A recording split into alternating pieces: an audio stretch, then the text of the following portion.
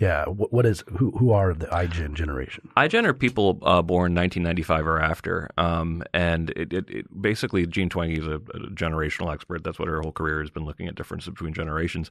And she saw a really dramatic discontinuity between millennials and people born after 1995. And that's actually a really good way to figure out, where generations starting to begin, is by looking at surveys and all that kind of stuff. In her book, she thinks that a lot of one thing that we found out that was really kind of horrifying in the early research for the book was that while we had kind of assumed that there was going to be an increase in anxiety and depression on campuses, because like we argued in our original article, we're teaching a generation the habits of anxious and depressed people, so we shouldn't be surprised that they're anxious and depressed. But when the numbers finally came in, and when John looked at them, they were much, much worse. Yeah, I just want to read this. This is the stat of the book that made me audibly yell out when I was reading it. A 2016 report by the Center for Collegiate Mental Health, using data from 139 colleges, found that by the 2015-2016 school year, half of all students surveyed reported having attended counseling for mental health concerns. Yeah. That is shocking. Did you see that too, John? That's nothing. We can too much for shocking stats. Because that could be just that this young generation is much more comfortable about talking about mental health. That could be a good thing. So there was an article in the New York Times 2 weeks ago by Richard Friedman, a psychiatrist, who said, "Don't worry, there's no anxiety epidemic. Screens aren't rotting your kids' brains. Here's the biggest survey done in 2012, shows no change." Well, yeah, in 2012 there was no change. And then he says, and, there are a couple of surveys that show that a recent increase, but those are just based on self-report, and students are more comfortable talking about it. So it doesn't mean anything. Well, we thought about that long and hard. We looked really hard at the data because we didn't want to foment a moral panic. And the two pieces of evidence that really convinced us that this is real and serious are a study published in the Journal of the American Medical Association that looked at hospital admissions. These are kids who were admitted to hospital for harming their bodies to the point where they had to be hospitalized. It wasn't fatal, and they usually were not suicide attempts, but it's, cutting yourself with sharp objects, things like that. And the rates are up. They're way, way up for girls ages 10 to 14. They're up substantially for girls 15 to 19. They're not up for boys, and they're not up for girls over 20. So it is unique to iGen, basically to the kids who were teenagers when social media came out, or when they largely got on at around 2010, 2011, 2012 is when there's the big uptake. So hospital admissions for self-harm are way up, and that is not self-report. And most alarmingly, suicide is up, and that's for both sexes. So if you look at the last 2 years of data, for boys and girls, teenage boys and girls, what we find is that the rate for boys is up 25% from the average of the first decade of this century, the average 2001 to 2010. 25% up for boys. That is huge. The increase for girls is 70%, 70. So this is not an illusion of self-report. This is a tidal wave of anxiety and depression leading to self-harm, hospital admissions, and suicide. So one of the causal, so we talk about 6 causal threads, and we talk about anxiety and depression, but in 2 distinct chapters, one on polarization, which we also think is part of the reason why all of this is sped up. We think polarization, particularly echo chambers, really speed this up and reward tribalistic behavior. But social media does play a role in both speeding up polarization, but also for depression and anxiety. And we agree with Twenge that the numbers are quite convincing that there's a correlation there. But it just doesn't explain enough of the variance for depression and anxiety, which is why we do actually assume that excessive social media use, particularly for these sort of social comparison websites, can be very harmful to, particularly young people's happiness. And the way I put it for people who look at me skeptically when I say this, I say, imagine being in the worst aspects of junior high school 24 hours a day forever. Does that sound nice to anybody? So those you can't even get away on weekends when you're home with your parents. And people don't get they're still on their smartphones at 2:00 in the morning too, which doesn't help. So those are the first 2 causal threads. Do you want to talk about the other ones, John? Yeah, sure. Just wait, before we get off this, Lenore Skenazy, who wrote Free Range Kids, she just sent me an amazing stat this morning from a survey just published in the UK. Because the UK is just about 6 months or a year behind us. They're having the same events on campus. I thought the time difference was more like 6 hours. So they're having the same issues of rising anxiety and depression among teenagers and especially girls. So here's a survey finds sharp decline in happiness of young women and girls, and nestled within all the statistics is this. In other ways, however, girls' lives appear to have contracted as their world moves online. In 2009, 69% of girls met friends at each other's houses, compared with 21% in 2018. So think about that. You know, in junior high school or early high school, you'd go over to a friend's house, you'd go play. They don't do that anymore. Most of them do not, after school, they see each other at school. When they go home, they sit in their room and they're on social media. So imagine what this does to developing social skills. Imagine what this does in a world that is getting physically safer and safer, but kids are immersed more and more in an online world where anonymous people can make threats that are never acted on, as far as I know, but are scary. So this is a big part of the problem.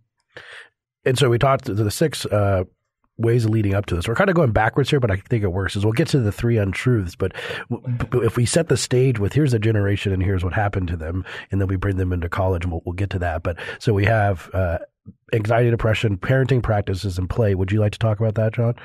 Sure. So the main thing we're trying to explain is this rapid change in 2014 that Greg noticed, and that became really, really clear in the year or two after we published the Atlantic article. Why did things change so quickly? And we identify 6 causes. And so 2 of them are about changes in parenting. So one is paranoid parenting. That is the idea that the world's dangerous for kids, and if my kids are ever outside without me or another designated adult watching them, they will be kidnapped, or at least there's such a high risk of them being kidnapped that it is worth me not letting them out. It is worth me depriving them of freedom to remove this microscopic chance that they will be kidnapped.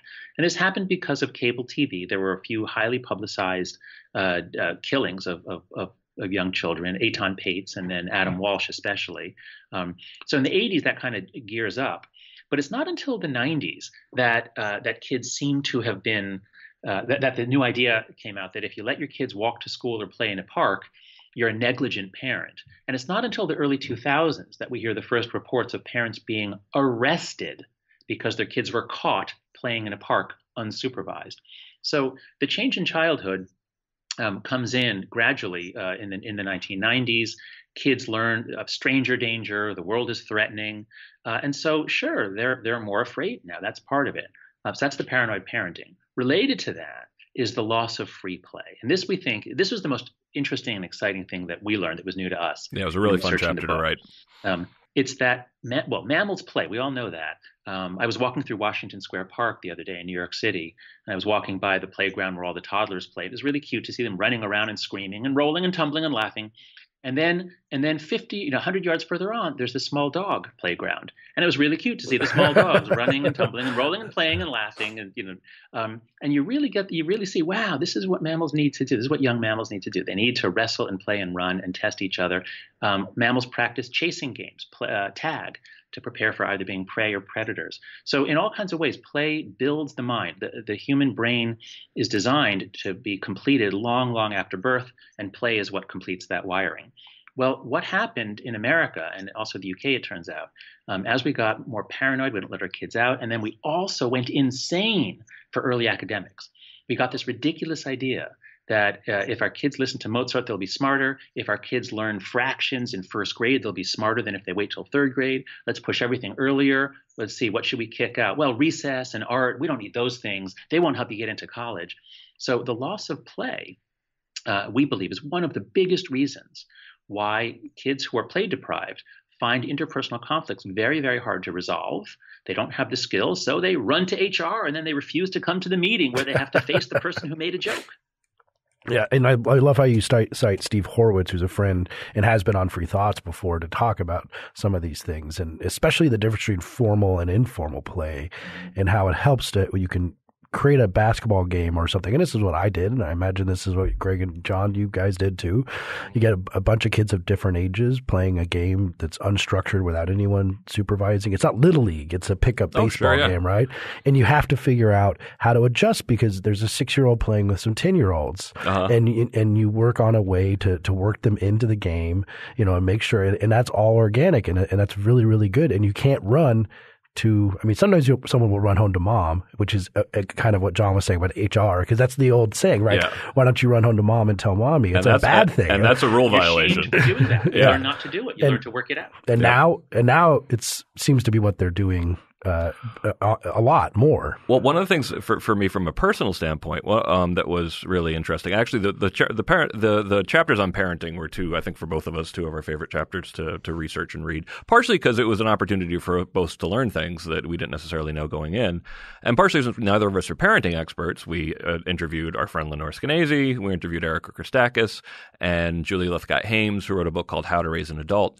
And the thing that really stuck in my head was, Erica Christakis' work is practically screaming, kids need unstructured time, period. They need more of it, and they need more unsupervised play, and really hitting you over the head with how well established this is. And this, I have a 9-month-old, and I have a nearly 3-year-old, and so I live on the hill where it's definitely sort of a bastion of sort of aggro parents.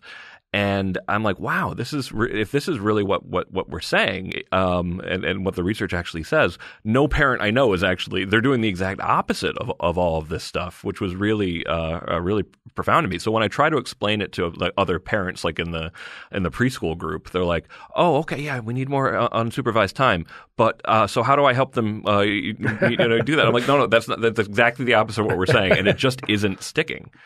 Schedule 2 hours of unsupervised time between this period and this period. Go forth and be fun. Highly moderated by parents, of course.